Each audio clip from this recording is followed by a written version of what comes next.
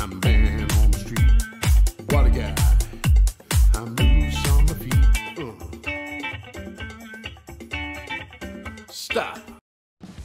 This is yet another great dogfighting game, except this one has next generation planes. If you liked WarPlanes World War I, then you are also going to like WarPlanes Battles Over the Pacific. To be honest, it's very much like the first one, from menus to the upgrade systems to customizing how your plane looks. Now of course there are some differences, the obvious being that the planes are all newer. And now we get rockets, more destruction! There's a choice of around 15 planes you can buy and to grow your collection with. Though you can only take 5 out with you on each mission, 1 lead plane and 4 support planes. Like before, you can switch between planes during combat. As usual, you get a choice of how to fly the planes. You can use sticks or you can grab hold of the controls inside of the plane, though this might take some time to get used to. You can also choose if you want to manually take off or land your plane on missions, or you can skip the step with a simple press of a button. I actually always skip this step myself, but die-hard aviation fans will probably have more patience than me to learn these steps.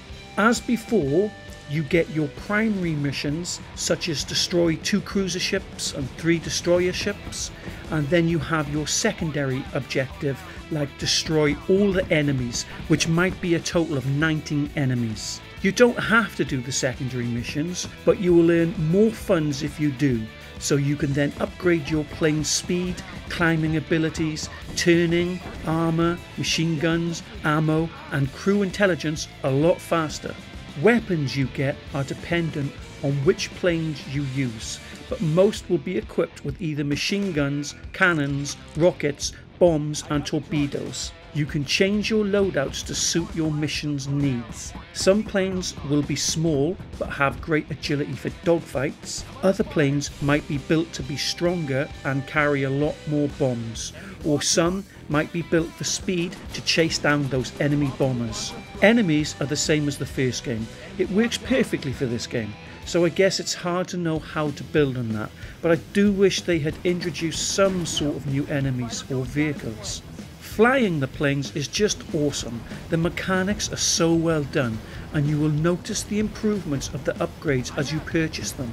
The cockpits look fantastic with all the buttons, dials and levers. It looks as confusing as a real plane would. The backdrops look amazing as expected, from land to sea and the clouds in the skies, and the night missions offer a different type of look. The sounds are great and work just perfectly to enhance the game. The clicks and the thumps from inside the plane to the engines and propellers of your planes and other planes around you, the thunderous sounds of different guns and rockets, the air raid sirens wailing.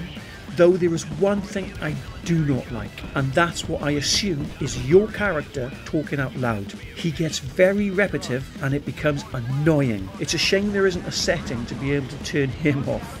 Multiplayer options offer you to face off against other players from around the globe, or you can play with your friends in co-op missions. I really like WarPlanes World War I, but I absolutely love this next installment, Battles Over the Pacific. But it's going to come down to individual tastes at the end of the day. So on that, I score WarPlanes Battles Over the Pacific a 41 out of 45. You can find my scoring system in the description section below. Now please show me support by hitting that like button. Do you have this game already? Then leave a comment with a pro and con to give others a point of view. Then come be part of this community and hit subscribe. Let's support one another in our gaming experiences. Thanks guys, and happy gaming.